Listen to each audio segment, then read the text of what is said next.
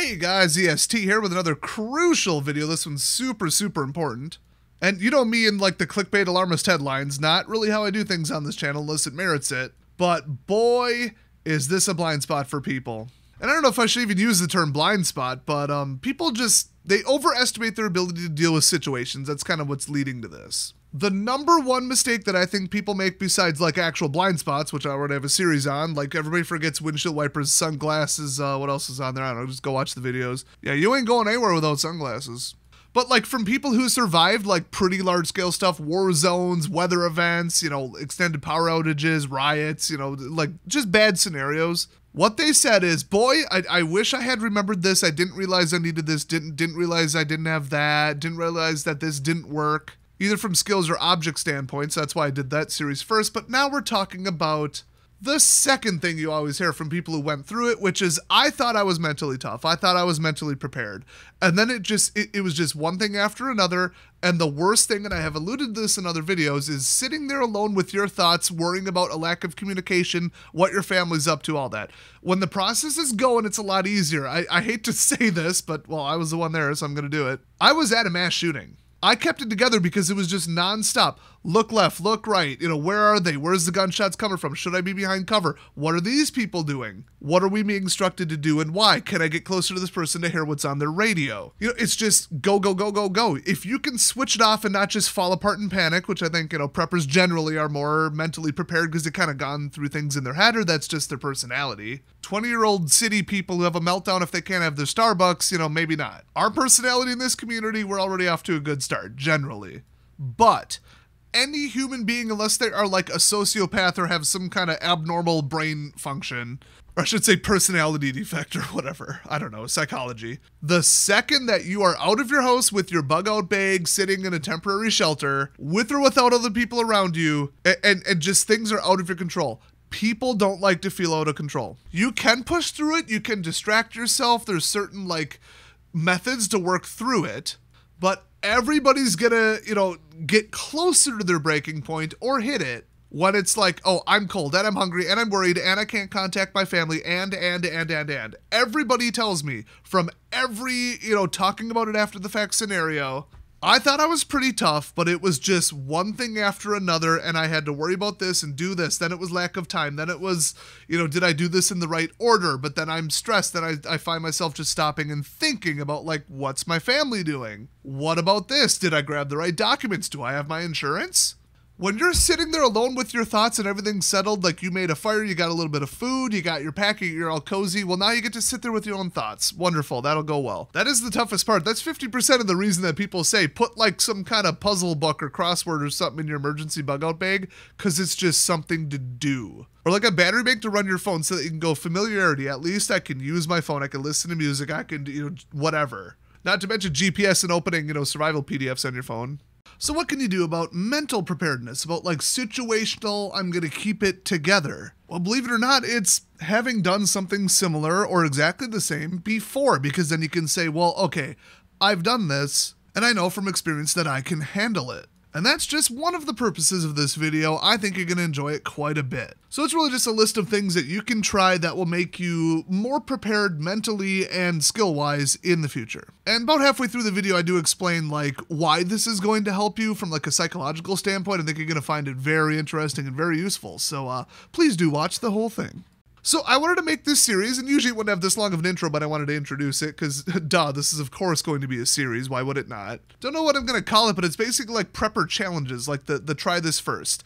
And the whole theory is, well, let's fight psychology with psychology. Now, I'm not a psychologist, and also, huge disclaimer, I'm also not a doctor, so you really shouldn't do some of these things, or well, I'll just say all of it, without consulting a medical professional based on your individual needs and that kind of stuff. Because, like, if I were to say, hey, let's try, see how your body reacts to not eating for a day. That's your challenge. If you're diabetic, that can like kill you. So not only am I not going to say do that, but you'll see. I'll mention it for the first couple ones, like some things that could go wrong, but just use your brain and don't do something just because I told you to. Check with an expert depending upon if you think it might affect you the wrong way, you know, etc. Just big ol' blanket, this could be more dangerous than it seems on the surface. Disclaimer over all of this. So like number one, try changing the temperature in your house up or down like 5 degrees Fahrenheit. And then just try to like live that way for the day. Now, some of you might be out there saying, yeah, that just sounds like my house. Like, some of you don't have, like, central air. I don't. I mean, I got window units and stuff. And even in the winter, you walk into a different room, you got about a 5-degree difference. But, like, you know, you can even try sleeping in it. See if your extra blanket works. See if you can improvise something. See if you can sleep in 2 layers of clothes or if you find that too distracting. I've noticed that depending upon the cut of the collar of my shirt, if it's a little too tight, where if I'm upright walking around, I don't feel it. I don't feel like I'm being strangled. It's not a turtleneck, but I noticed if I try to sleep in certain shirts, I cannot fall asleep because when I'm laying on my side, I guess I have really broad shoulders or something. I don't know. Or who knows? Never would have known this was a problem, but I cannot fall asleep because I'll feel like my shirt's like strangling me, you know? It's just hitting on the wrong part of my neck. It's highly uncomfortable. I'm sure that's just me. I'm weird like that. But the shirt had to go. Now, looser cut shirt, I was fine. So what did I do? I went and took the the 3 shirts that I had in my larger bug out bag. You know, the different neutral earth colors, black and, you know, brown, green. Tried all 3 of them on, climbed into my bed, found out one of them would have had a collar where I would have had a lot of trouble sleeping or would have had to go shirtless with it or swap it out, extra time, extra noise. Yeah, good to know ahead of time. And that's one of those things where it's like you might be able to get past, you might be able to take a knife and deal with it, but it's just one more thing to chip away at your psychology if you're already sleeping out of your house, or outside your house. You're somewhere unfamiliar, you don't feel safe, something's going on. You don't have all the information, but it's like midnight and you gotta sleep, you know? Yeah, good luck falling asleep like that. You don't need one more thing. So try sleeping in your clothes, try sleeping in your jacket. Now, if you have some kind of metabolic thing, or you're extremely old, extremely young, you have some kind of medical condition, sleep apnea, I don't know, some kind of something, what I just told you to try, or suggested that it might be an idea to try, that could be very dangerous for you. So like I said, you know, take everything I say with a grain of salt. I'm not saying absolutely go out and do this. You have to. Your safety's on the line. I'm not trying to scare anybody into anything. If something sounds like something you don't want to do or shouldn't for your own safety, or you're not sure, consult someone other than me. So different temperature, and just try sitting at the computer, sitting around, walking around, active, lift stuff. You know, do you get too sweaty? The big thing is no matter what the temperature is outside, it's probably not a beautiful, perfect 70 Fahrenheit, you know, with perfect humidity. You're probably going to be sweating. You got the sunlight. You got all kinds of factors. And then at night, it's going to change anyway. So I probably don't need to tell you guys this. This is super basic, but dress in layers for any kind of scenario if you can, and bring layers. I mean, if you're splitting wood, walk around gathering stuff, dragging stuff, whatever, versus being as still as you possibly can, trying to take out a squirrel to cook it and eat it, or, you know, a rabbit or something. Those are 2 very different physical activity levels, and depending upon your physical activity level, you're going to need, you know, a thick jacket versus not. To be in very little clothing, or some thicker clothing, or 2 layers, or 1 layer, or none. If it's 90 out, I ain't wearing a shirt, just saying. So try walking around your house in your daily life in an average level of physical activity, or kind of make it dynamic, like I said, if you want to try something, you know. And see if it's too hot, too cold, when you have to stop, how much you sweat, you know, that kind of stuff. Just be aware of that. And also try it so that if you're like, oh man, I wish I was in my nice home, and also the temperature. I don't know if I could sleep in this. I don't know if I could move in this. I don't know what this is going to be like. Am I dressed right? Well, 1, plan ahead, and 2, you'd think, oh yeah, I did that. I you know, turned the heat up, turned the heat down, turned the cooling up, turned the cooling down. I've done that. I slept in it. I got around it. It didn't affect me that much. Or my gosh, am I an indoor person? My metabolism is not the type that could just flip it really quickly. Mine is, I think, because of, well, 1, genetics, and 2, where I grew up. The climate's all over the place. Oh, wait, that's not the climate. The weather. The weather is all over the place. And now, like, I thought it was pretty tough, but boy, I would put air conditioning and heating above, like, food in my budget, right under internet, because I do not like being hot. I would always sweat. Turns out I actually have a medical condition involving hydration, so that's why I found sweating so uncomfortable and did it so abnormally. But, like, I'd like to be exactly one temperature because I just grew up that way, you know? We had central air. We had really good heating. So I got used to being at exactly 70 when I was idle. That's what I settled into. And now with my new house, you know, after I moved out, even my apartment was kind of all over the place, but I could change it because it was a studio apartment. I could change it to be what I was comfortable with very quickly. So I got used to that year after year after year when I bought this house, with how drafty and old it is and just all over the place insulation wise and stuff. Oh boy, I got used to temperature swings, and that furnace is made for a house about 10 times the size. I'm convinced that thing can heat it up 10 degrees in like 3 minutes. And it does. You turn it on, it just goes. So I'm used to it. So I tried it. I tried sleeping in like 61 degrees, which is not that much of a swing from normal. And yeah, Under the blankets, I just kind of adjusted. I was fine. Or if my arms were cold, my head was cold, I just kind of put a little something extra on, and that adapted. And I would have thought, oh, I got to put on a sweater. This is so cold. No, sleeping, it wasn't. Under the blankets is pretty stable. And then just sitting around kind of typing on the computer, doing my normal work. My fingers were so cold. I'm like, I can't even type in gloves. I got to do something about this. And I kept having to jump up and do like jumping jacks like every 5, 10, 20 minutes just to heat up. So apparently I wasn't very good at like idle heat generation, which is shocking because I thought I was. But until you try it, you don't know. So if you feel more in control and you keep telling yourself, factually so, not lying to yourself, because being delusional doesn't help anything, but telling yourself in a scenario, I'm not in control of the temperature, but I've done this before. I know what to do about it. I know what to take off, when I could sleep in that. It's like one less thing where you could be like, at least I'm confident about this. And you can kind of check it off your list if you're like, well, that was nothing. Yeah, a couple degrees, really, you should be able to handle it. But are you sure? Now, another thing, this is more of a skill check. This isn't all just like psychological, ooh, I'm prepared, I'm tough enough for this, let's ramp it up, Some of this is more, do I know how to do this? Like, I think this would be easy, but I'm going to try it. So I wanted to throw this one because it's a little bit different. Bathing, but not in a full shower. Sorry, everybody, I'm deeply offending by, if you live in a second world country or worse. I don't know how you're watching this, but hey, it's 2023, you might be. But yeah, if you're used to a shower every day or once in a while you skip one and just whatever, you're not that bad. I don't know if you're like me and you're a guy. Maybe not. Nothing fine about me skipping one, trust me. Holy cow. And because of like the sudden giant influx when you're used to washing every single day, the amount of like weird additional bacteria, smells, oils, fungal issues from being wet or dry, or skin irritation, itching, the weirdness that can come before you kind of just settle in.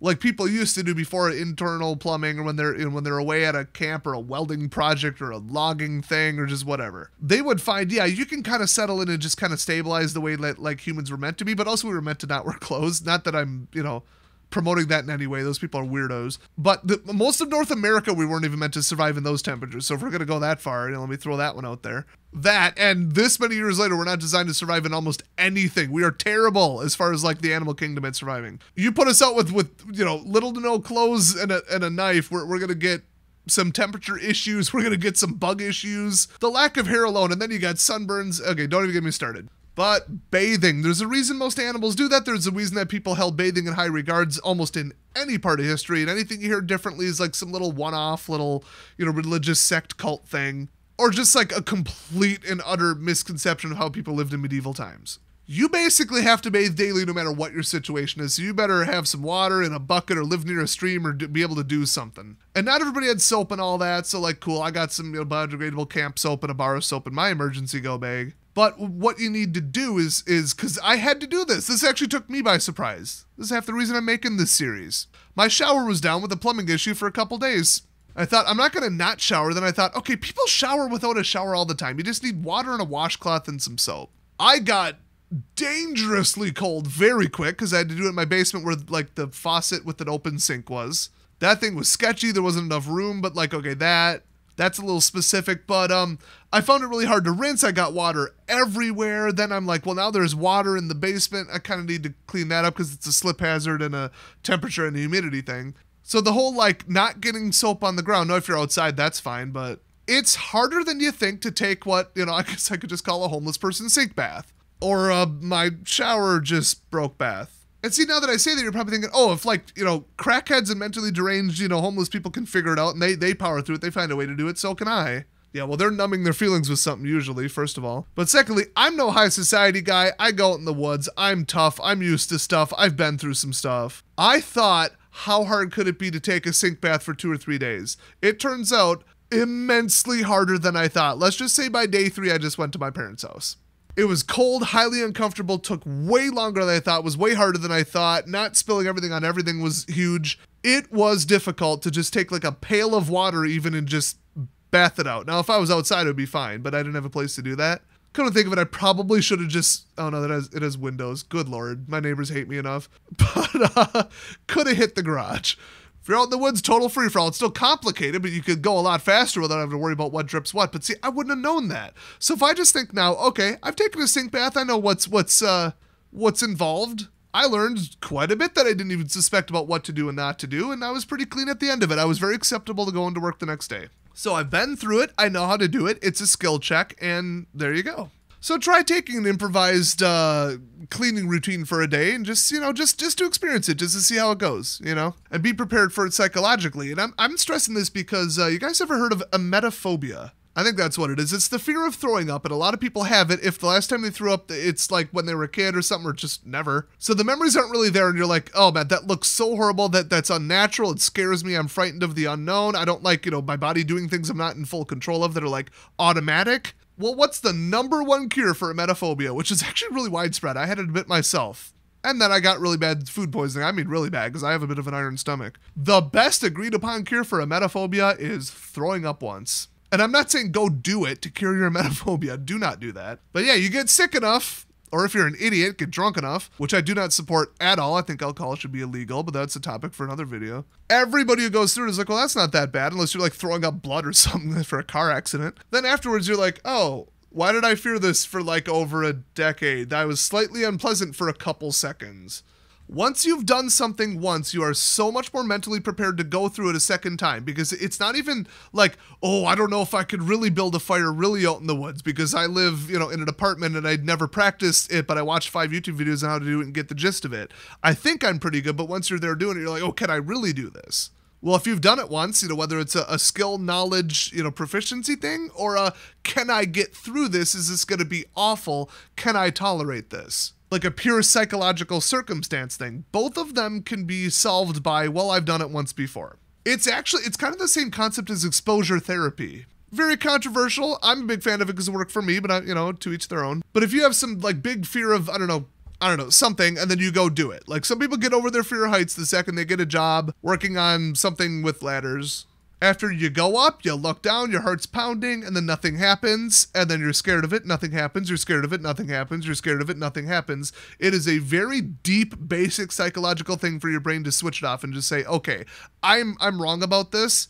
No matter how much evidence I have that this is dangerous, I keep freaking out over nothing. That's calories, that's, stress hormones, that's a disruption in my day, that's unnecessary actions that interfere with eating, sleeping, and everything else you need to do to stay alive. So eventually it says, okay, I'm going to stop being scared of this. I mean, people who train lions, people who do dangerous jobs. Now, it does have its limits. You ask anybody on the SWAT team if they ever stop being afraid. I mean, they learn to switch it off and they work through it other ways, but there's certain things where your higher brain will be like, no, that is actually dangerous. Trust me, I was legitimate in that. So if you're asking yourself, can I really do this? And you've done it 3 times before, you've already got it started on the like exposure therapy effect. I'm sure there's some term for it. And that's why this works. And like I said, as soon as you're sitting there thinking about all the things, like this situation, how am I going to get out of this, rethinking, going through your mind over and over and over, that's another thing. If you're in a bad scenario, your brain's going to keep popping it up. You want to try and distract yourself, it better be good. Because if you're sitting there alone with your own thoughts, and your thoughts are, is my family, is my friends okay? My finances okay? What's going on? I've got no communication. What about wild animals? It's because real threats in a stressful environment are going to keep popping into your head so that you think about them, process them, and survive through it by planning ahead. Your brain really likes to do that, and it's all to keep you alive. And now once you understand that, you also won't feel like, whoa, my psychology is spiraling out of control. I'm not as tough as I thought. No, now you'll think back to this video and think, oh, I know what's happening. That makes sense. If that sounds familiar, I did give it out as some like PTSD general advice. Where it's not, oh, I was in, gunfire, I was in a war zone, now I came home and fireworks, trigger me. Oh, I'm so out of control. I can't handle, my body's doing this and I don't understand what's happening. I'm not in control. This worries me. And you start spiraling. You get worse and worse and worse. You get worried that you're worried about something that you're worried about. And it just keeps going layers piling on until people can't handle it and bad things start happening. But if you sit back and think, oh yeah, it sounds like gunshots, and my brain is like, well, the last time I was being shot at, so I was in a threatening, dangerous situation. Now something similar came up and my body is telling me fight or flight, like hardcore telling me to get out of here. Adrenaline shaking, as long as you're like, oh, but it's trying to keep me alive. It's a natural thing. I understand why it's happening. It's not going to stop it from happening, but you're going to be able to, like, at a higher level, override it a lot better and just ride through it and be like, oh, this is happening because of this. I get it. I understand it. Okay, I am in control to an extent, and I don't need to spiral out of control about, is this going to go away? Is this going to be worse? Why is this happening? So this turned into, like, the psychology video, but I still wanted to reiterate and explain after the 3 examples why this is a thing and why we're doing it. And if you appreciate that, leave a thumbs up on the video, but I'm going to throw a couple more at you. I know, you hate it when the teacher gives out homework, but, you know, hopefully at this point, I'm joking. And you see that and you're like, I should try this. I should try a little like mini dry run of a little like hardship or a little hard scenario or a little a thing, you know? Another one, just navigating with a map. You don't even need to actually leave your house, or certainly don't pull up a paper map while you're driving, my gosh. But, you know, get the highlighter, get a pen, make some marks, get a pencil, whatever, you get a map. Well, not even a real map necessary. You can do it on the screen, technically. Take a screenshot. Paper is a little more realistic. It's more of like a dry run of, oh man, I'm out in the woods without my cell phone because it died. Although out in the woods, I mean, I'm talking like a road map. Just plan a trip saying, hey, we got to get, you know, north. Just pick a direction. Oh, there's a wildfire, there's aliens, there's zombies, there's radioactive spill, a train blew up. One of those happened not too far away from me. I'll let you guess which one. That's way more fun. I mean, get out some dice and roll them if you want, or a random direction, or just, you know, whatever. Okay, we gotta go east because we gotta go east. That's where we're leaving. Also, all the electronics don't work. I don't know what kind of scenario that is, but I guess if the tower's down, it doesn't matter if your phone turns on. It won't really do anything. Oh my gosh, download an offline maps program. And depending on the scenario, GPS should still work. But sometimes you might have to use paper. So just plan a route, you know, mark how to do it, look what landmarks you would look for, intersections, maybe even go actually drive it, ride it with your bike, whatever. I mean, bare minimum, just open a map, look at the different symbols, figure out what the scale means, kind of compare it in your head to distances you know about with driving and stuff and say, oh yeah, okay, this is the speed, this is about this many minutes, we'll have to take a right, here's an option in case this is blocked. And if it's a weather event, it probably is. That happens all the time near me. Every time there's a windstorm or a tornado, we get branches down. And one of them happened right after I moved. I had to find a very creative path back to my apartment very late at night in the dark, and I almost ran straight into power line. Luckily, the tree was in front of it, the tree branch, otherwise it was black. I might have missed it. That would have been bad. But guess what else didn't work at that point? My phone. Because the tower was down. Because, I don't know, the tower was down. Maybe it tipped over. I have no idea. It was a tornado. Generator ran out of fuel. Doesn't have a generator as a UPS. I don't know. Whatever it was, I had no data, no signal, nothing. So I had to know my neighborhood, which that's another thing. Walk around your neighborhood, know the exits, know the streets, know everything. If you always drive out one way, drive out the other 3 ways that are possible just to see them. And you know, maybe even walk it so you can stop and say, oh yeah, or at least if you're in a car, pull over. And then you think, hey, you know, this landmark, this is not wide enough. This is a weird turn. This is always busy. People like to take this route. They don't take this one. This is why. This is a roundabout way to get there, but I almost maybe should take this the first way, and then mix that with kind of the paper map. And, you know, it's kind of learn your area, which you should do anyway. That's just like knowledge and skills and practice, and that's not really the scope of this video. But the skill of using a map and planning a route on paper with no technology assistance, I think you should do that.